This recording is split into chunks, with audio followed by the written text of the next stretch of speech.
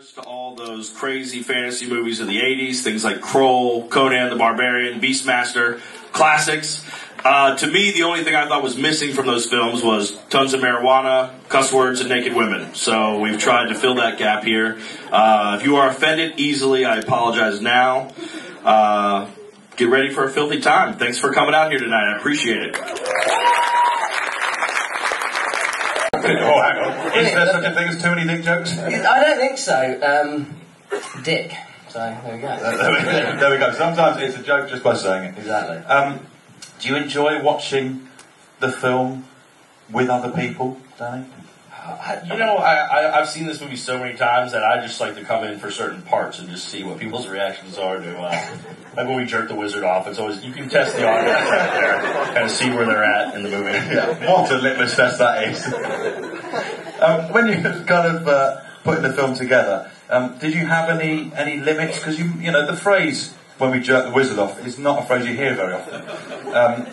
Did you have any things you thought, that's too far? You know, because David Green, the director's not here, all the dirty stuff I'll just put on his shoulders. Everything that was filthy was his idea. Yeah, right? You were there, right? I was there, man. It's his fault. Yeah. Oddly enough, it's so strange. We were given a lot of creative freedom. I don't know if it was because we were shooting in Belfast and it was too far of a flight for a lot of the executives to come over, but they kind of let us go in the forest and do what we wanted to do. Yeah. We did. So.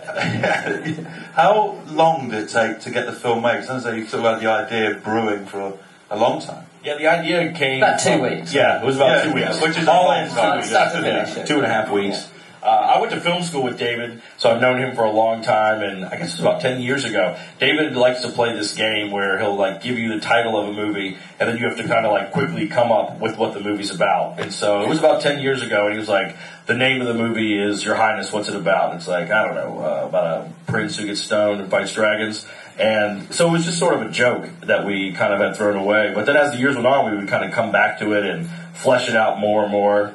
And then the next thing you know, you end up with like an Academy Award-winning actress and Academy-nominated actor in this joke that we made up a long time ago. Not really have any idea of what could possibly come next. And it was funny to do that. I mean, Rasmus falls into it easily, but then you get guys like Charles Dance, you try to throw something, you know, nasty at him, and he just kind of looks at you, just like, what are we doing? Is this really what I've been hired to do? Yeah. Dance constantly in the corner on the phone to his agent. I don't really know what's going on. I just want a script. But that was the fun part, I think, for all of us, you know, because we had such free reign because these guys created it. It was their baby, and it was fun to be as ridiculous as possible and not be looked at, you know, like a shit actor, which, you know. But it was really nice to be given that leeway and to go nuts, because we had a lot to work with, you know, and we could basically just have a structure, and then, you know, David would say, okay, guys, this is what you're doing. Today you're getting raped by a Minotaur. That's all you need to know. You can just pretty much go nuts with it like that. And I think it worked. You know, I think the gut reaction is oftentimes the best, and that shone through in the film, definitely, 100%. Yeah, like sometimes really big story points would end up being improv. Like, for instance, that scene with James and myself with that puppet, with the wizard. That scene was pretty cut and dry. It was just like exposition about what we had to do on this quest. And there was like 2 guys underneath the bed operating the puppet, and one of the puppeteers was like voicing him from under the bed. And just in one of the takes, James started inventing this story that he had come here when he was a kid and he would take his shirt off. And then the puppeteer just started going with it and was telling me not to tell anyone. And so that whole deal with the, you know, that James was possibly molested was improv. So yeah, before you know it, it just gets carried away. I think maybe take some questions from these lovely people. There are microphones around. I can't see them, but I'm sure they are here. Just shout. Shout, but put your hand up first. Yeah, that is really all we did there. We threw some eggs. At people. That was fun. Yeah, we egged people too. I lived across the street from a nightclub, and at nighttime you would come out at like 2 in the morning, and it just looked like it was Dawn of the Dead, just drunk people stumbling outside. And so Rasmus would egg them. Yeah, unprovoked. Danny actually threw a snooker ball at one of them, and he died. So it's not a big deal. Don't tell the police. From the press point of view, it was a hard-boiled egg. Next hand. One at the back here. What happened to the Minotaur penis?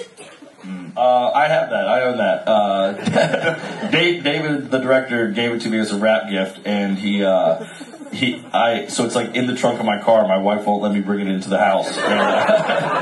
And one day I actually was like checking into a hotel, and So that's why she stays in the car. Yeah, she lives in the trunk. I was like checked into a hotel, and I completely had forgotten that it was back there, and I had my suitcase back there, and the valet guy came over to like help me get my bags out of the trunk.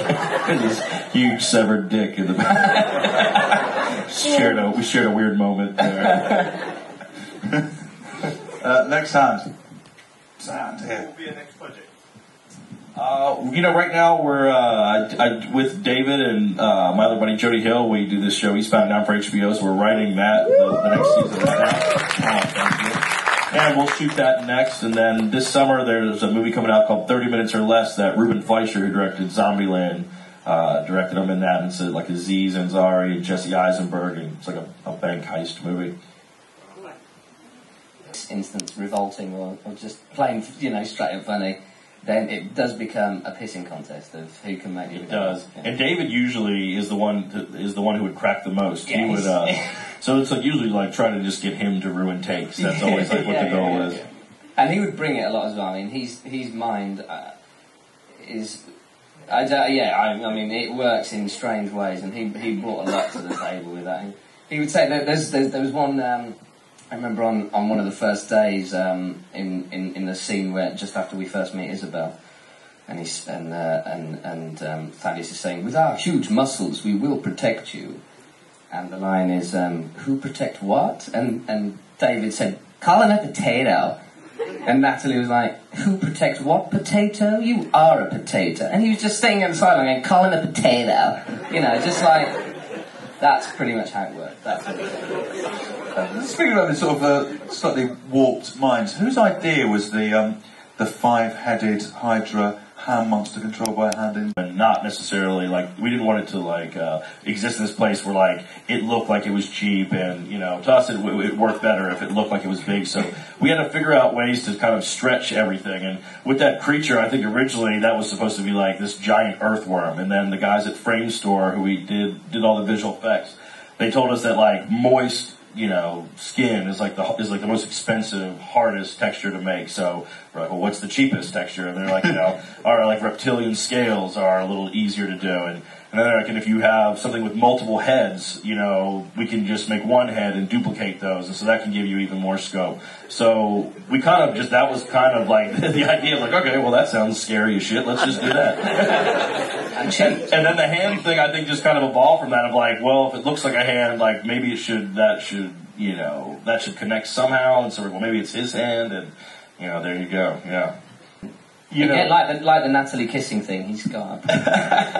To us, it was just one of those deals of like kind of falling in line with like making that movie that you'd want to see when you were 13 years old, and that's the kind of girls I wanted to see in those films, and they were.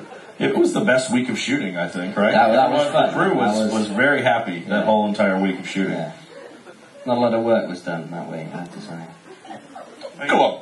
You talked about making the most of the budget of this film. Now, I've just come off a film set, but I'm more interested in post-production. What would you give any advice to stretching things and highlighting things? Who said that? I couldn't see. Sinister looking man over there. It's like a lecture. Man. I mean, it all probably comes down to just collaborating. We were lucky to work with Frame Store, who's based here in London, and those guys were really brilliant, and they were well aware of what our limitations were, so we just, were sort of collaborators in the fact that we would just put our heads together of how we could just stretch that money as far as we could, and, I think those guys obviously knew what was capable more than we did, so it was good to just sort of trust their vision and trust that they were shooting us right.